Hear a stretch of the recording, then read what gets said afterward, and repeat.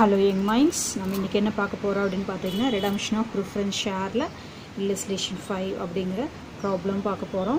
Sterling Limited have part of their share capital in 2500 6% redeemable preference shares of rupees 100 each. So அவங்க கிட்ட பாத்தீங்க அப்படினா share capitalல 2500 6% redeemable preference shares இருக்கு. அதோட ஷேரோட price ஒரு ஷேரோட பிரைஸ் பாத்தீங்கன்னா 100 ஈச் அப்படினு சொல்லலாம். சோ இந்த 6% அப்படிங்கிறது அவங்களுக்கு கொடுக்கிற டிவிடெண்ட். சோ இத நம்ம கன்சிடர் பண்ண வேண்டியது இல்ல. எழுதும்போது இவங்களோட நேம் என்ன அப்படினா இந்த மாதிரி 6% 10% 5% நிறைய டிஃபரண்ட் பேசிஸ்ல வந்து preference shares ரைஸ் பண்ணிருப்பாங்க. சோ அத டிஃபரன்ஷியேட் பண்றதுக்காக தான் இந்த 6% அப்படிங்கறனால நம்ம அத கன்சிடர் பண்ண வேண்டியது இல்ல. ஓகேங்களா? ஸ்பே பண்ண மாட்டேன். preference shares எவ்வளவு இருக்குங்க 2500 share per ஷேரோட price 100 rupees. Okay va? Adha nama consider pannom. The company decided to redeem the preference shares at a premium of 10%. So in the redeemable preference shares ipo redeem பண்றாங்க அப்படினா வந்து ஒரு குறிப்பிட்ட பீரியட்க்கு அப்புறம் 5 years for example 5 yearsனா 5 yearsக்கு அப்புறம் நம்ம அத திருப்பி கொடுத்துறணும் உங்களுக்கு. அமௌண்ட்டை ரீபே பண்ணும்போது at parலயோ பிரீமியம்லயோ நம்ம வந்து ரீபே பண்ணலாம். இப்போ வந்து பிரீமியம்ல பே பண்றாங்க. ஓகேங்களா? The general அதுக்கு திருப்பி கொடுக்கும்போது நம்ம வந்து சோர்சஸ் எப்படி கொடுக்குறோம் அப்படிங்கறத பார்க்கணும். அதுக்கு நம்மட்ட சோர்சஸ் இருக்கா அப்படிங்கறத செக் பண்ணணும். ஓகேவா? The general reserve of the company shows a credit balance of 3 lakh. அவங்களோட general reserveல வந்து 3 lakh rupees இருக்குது. The director decided to utilize 60% of the reserve in redeeming the preference shares.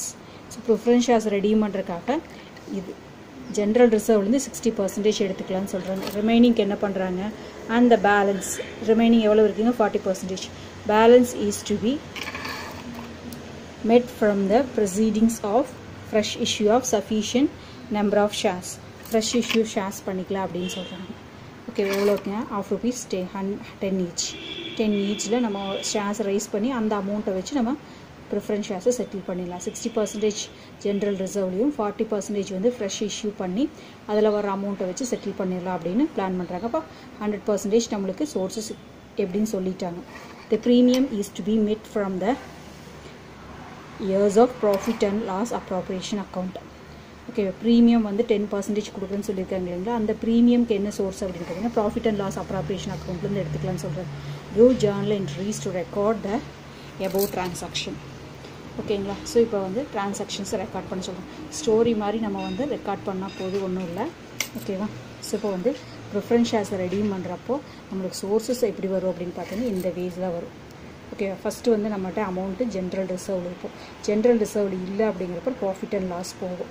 அதுக்கப்புறம் இந்த ரெண்டு சோர்ஸு ப்ளஸ் அடிஷ்னலாக என்ன பண்ணுவோம்னா நியூ இஷ்யூ ஆஃப் ஷேர்ஸோ டிபெஞ்சர்ஸோ ஏதாவது இஷ்யூ பண்ணி அந்த வர அமௌண்ட்டை வச்சு ப்ரிஃபரன்ஸ் ஷேர்ஸை ரெடீம் பண்ணுவாங்க. ஓகேவா? இப்போ வந்து ப்ரீமியமில் ரெடீம் பண்ணாங்க அப்படின்னா அந்த ப்ரீமியம் எப்படி நம்ம வந்து பே பண்ணி கொடுப்போம் அப்படின்னு பார்த்தீங்கன்னா ஃபஸ்ட்டு வந்து செக்யூரிட்டிஸ் ப்ரீமியம் அக்கௌண்ட் அப்படின்னு ஒன்று இருக்குது. இந்த ப்ரீமியம் அக்கௌண்ட்டில் அமௌண்ட் இருந்தால் கொடுப்போம். அது இல்லை அப்படின்னா ப்ராஃபிட் அண்ட் லாஸில் தான் எடுக்கணும். ஜென்ரல் ரிசர்வில் எடுக்க மாட்டோம். ஓகேவா? இப்போ நீங்கள் பார்த்தீங்க அப்படின்னா ரெடீம் பண்ணுறது அப்படின்னு இந்த ப்ராப்ளமில் நம்மளுக்கு வந்து ரெடீம் எவ்வளோ பண்ண சொல்லியிருக்காங்க அப்படின்னு பார்த்தீங்கன்னா 3 lakh. சரி, நம்மகிட்ட எவ்வளோ இருக்குங்க? ஜென்ரல் ரிசர்வில் 3 lakh இருக்குன்னு சொல்லியிருக்காங்க. ஓகேவா? அதுக்கப்புறம் வந்து ஃப்ரெஷ் இஷ்யூ பண்ணிக்கலாம்னு சொல்கிறாங்க. ஃப்ரெஷ் இஷ்யூ பண்ணிக்கலாம் அப்படின்னு சொல்கிறாங்க. ப்ரீமியம் எடுக்கிறது வந்து எதில் எடுக்கலாம்னு சொல்லியிருக்காங்க? ப்ராஃபிட் அண்ட் லாஸ் அப்ராப்ரியேஷன் அக்கௌண்ட்டில் எடுத்துக்கலாம் அப்படின்னு சொல்லியிருக்காங்க. இப்போ நமக்கு செட்டில் பண்ண வேண்டிய அமௌண்ட் எவ்வளவுன்னு பார்த்தீங்க அப்படின்னா ரெடீமபிள் ப்ரிஃபரன்ஸ் ஷேர் அப்படின்னு பார்த்தீங்க அப்படின்னா 2500 × 100. ஓகேவா? இப்போ 2,50,000 நம்ம ரெடீம் பண்ணணும். அதோட நம்மளுக்கு எவ்வளோ அமௌண்ட் வரணுங்க? ப்ரீமியம் வந்து 10% அப்படின்னு சொல்லியிருக்காங்க இல்லைங்களா? ஸோ அப்போ இந்த ப்ரீமியம் 10% அப்படிங்கிறது எவ்வளவுன்னு பார்க்கலாம். ஸோ பார்த்தீங்க அப்படின்னா 2500 × 100 2,50,000. ப்ரீமியம் 10% அப்படிங்கும்போது நம்மளுக்கு என்ன வருங்க? இப்போ 100ல் 10% அப்படிங்கும்போது 1 rupee வருமா? அப்போ வந்து பார்த்தீங்கன்னா 25,000. ஓகேவா? டோட்டலாக நம்ம செட்டில் பண்ண வேண்டியது 2,75,000 செட்டில் பண்ணணும். ஓகேவா? ஸோ 2,75,000 எப்படி செட்டில் பண்ண சொல்கிறாங்க? ஜென்ரல் ரிசர்வில் நம்மளுக்கு எவ்வளோ இருக்குது அப்படின்னு பார்த்தீங்கன்னா 3 lakh இருக்குது. இதில் 60% எடுத்துக்க சொல்கிறாங்க. அப்போ ஜென்ரல் ரிசர்வில் 60% அப்படிங்கும்போது எவ்வளோ வருது அப்படின்னு பார்த்தீங்கன்னா 1,80,000 வருது. எப்படி வருங்க? 3 lakh into 60%. ஓகேவா? இப்போ 1,80,000 வருது. ரிமைனிங் நம்மளுக்கு எவ்வளோ வருதுங்க? 2 lakh ஷேரில் பொறுத்தளவுக்கு 2,50,000 வரணும். 2,50,000ல் 1,80,000 நம்ம வந்து ஜென்ரல் ரிசர்வ்லேருந்து எடுத்துட்டோம். இது வந்து ப்ரிஃபரன்ஸ் ஷேர் ரெடிமேபிள். இப்போ நம்மளுக்கு வந்து 70க்கு என்ன சொல்லியிருக்காங்க? ஃப்ரெஷ் இஷ்யூ பண்ணிடலாம் அப்படின்னு சொல்கிறாங்க. அப்போ வந்து இது வந்து ஃப்ரெஷ் இஷ்யூவில் நம்ம எடுத்துக்கிறோம். 70,000 ஃப்ரெஷ் இஷ்யூவில் எடுத்துக்கிறோம். ஓகேவா? இப்போ செட்டில்மெண்ட் ஆயிடுச்சு 2,50,000. அதுக்கப்புறம் நெக்ஸ்ட் என்ன சொல்லியிருக்காங்க? ப்ரீமியம் 10% சொல்லியிருக்காங்க இல்லைங்களா? ஸோ அந்த ப்ரீமியம் நம்ம வந்து எப்படி எடுக்கிறோம் அப்படின்னு பார்த்தீங்கன்னா இந்த 25,000 என்ன சொல்லியிருக்காங்க? ப்ராஃபிட் அண்ட் லாஸ் அப்ராப்ரியேஷன் எடுக்க சொல்லியிருக்காங்க இல்லையா? இது பாருங்கள், ப்ரீமியம் இஸ் டு பி மெட் from the year of profit and loss account. அப்போ நம்ம எவ்வளோ ப்ராஃபிட் அண்ட் லாஸ் அக்கௌண்ட்டில் இருக்குது அப்படின்னு சொல்லவே இல்லை. ஸோ அப்போ நம்ம என்ன அமௌண்ட் தேவையோ அந்த அமௌண்ட்டை வந்து நம்ம ப்ராஃபிட் அண்ட் லாஸ் அப்ராப்ரியேஷன் அக்கௌண்ட்லேருந்து எடுத்தால் போதும். இப்போ நம்மளுக்கு கணக்கு புரிஞ்சிருச்சு இல்லைங்களா? இதை நம்ம அக்கௌண்ட் பண்ணணும், இது ஜர்னல் என்ட்ரிஸ் பண்ணணும், அவ்வளோதான். ஓகேவா?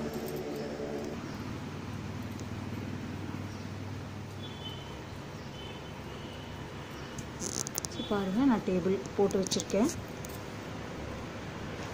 ஆல்ரெடி நான் டேபிள் வந்து நீட்டாக வந்து உங்களுக்கு எந்த மாதிரி வேணுமோ அந்த மாதிரி போட்டு வச்சுருக்கேன். பாருங்கள், ரெடிமேபிள் preference share heading, journal entry, Sterling limited, date, particulars, debit, credit, journal entries அப்படிங்கிறப்ப இந்த இன்ஃபர்மேஷன்ஸ் தான் நம்மளுக்கு வேணும்.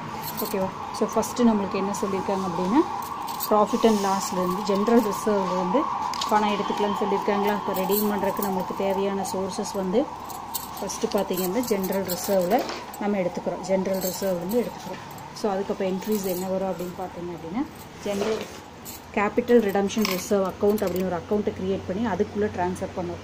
ஸோ டேட்டை பற்றி எந்த இன்ஃபர்மேஷனும் கொடுக்கல அப்படிங்கிறனால நம்ம சோர்ஸஸ் எங்கேருந்து எடுத்துக்கிறோங்க? General ரிசர்வ்லேருந்து. General reserve account data to capital redemption reserve, இந்த அக்கௌண்ட்டுக்கு ட்ரான்ஸ்ஃபர் பண்ணுறோம். எவ்வளோ ட்ரான்ஸ்ஃபர் பண்ணுறோம் அப்படின்னு பார்த்தீங்க அப்படின்னா ஜென்ரல் ரிசர்வில் 3 lakh இருக்குது. அதில் எவ்வளோ பர்சன்டேஜ் மட்டும் எடுக்க சொல்கிறாங்க? 60% மட்டும். ஸோ 1,80,000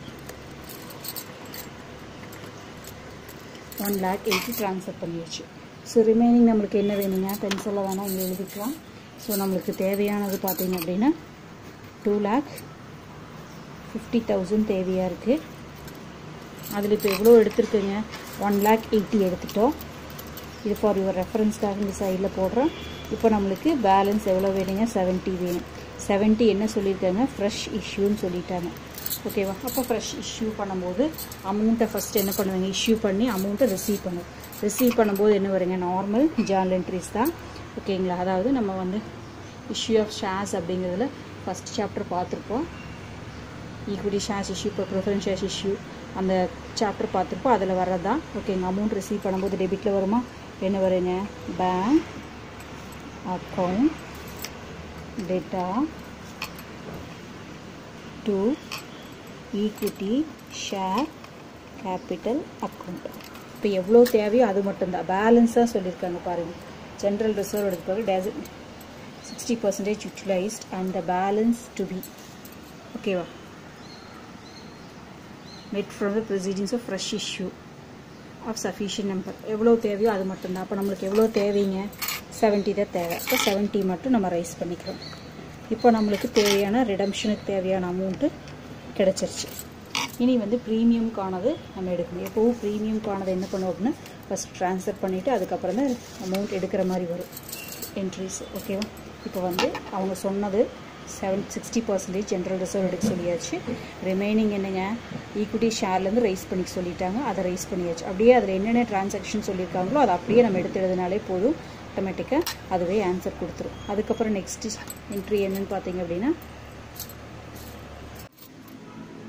இப்போ வந்து share redeemable preference share கேபிட்டலுக்கான sources எடுத்துட்டோம். ஸோ அதுக்கு அடுத்தது நெக்ஸ்ட் என்ன எடுக்க போகிறோம் அப்படின்னு பார்த்தீங்க அப்படின்னா ப்ரீமியம்கானது. ப்ரீமியம் வந்து அப்படியே நம்ம அக்கௌண்ட்டு ட்ரான்ஸ்ஃபர் பண்ணிக்கலாம். ஸோ அதுக்கப்புறம் தான் எடுப்போம். ஓகேங்களா. ஃபஸ்ட்டு வந்து இப்போது ஜென்ரல் ரிசர்வில் வந்து பேங்க்கில் வந்து அக்கௌண்ட்டு ட்ரான்ஸ்ஃபர் பண்ணிக்கலாம். ப்ரீமியம் மூணையும் என்ன பண்ணிக்கலாம் அப்படின்னு பார்த்தீங்கன்னா ட்ரான்ஸ்ஃபர் பண்ணிக்கலாம். ஓகேங்களா. ஸோ என்ன வரும் அப்படின்னு பார்த்தீங்கன்னா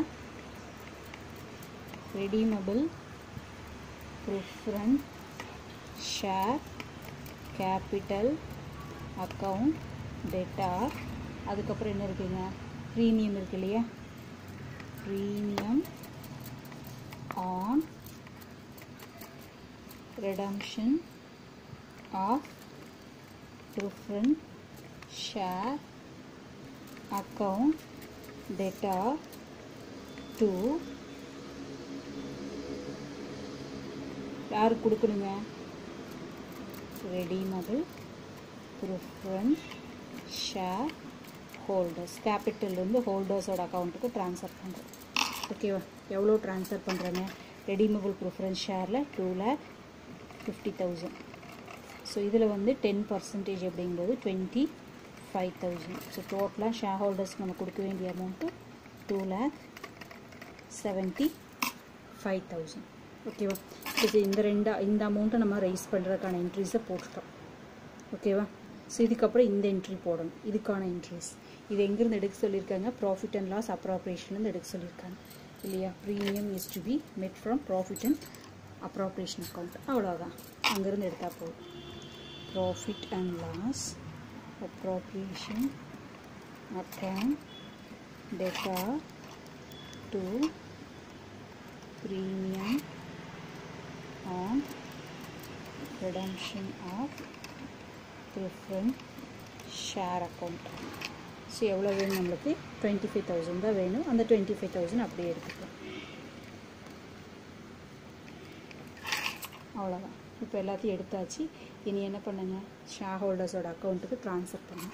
ஷேர் ஹோல்டர் ட்ரான்ஸ்ஃபர் பண்ணியிருக்கோம். இனி பேமெண்ட் பண்ணோம் உங்களுக்கு. redeemable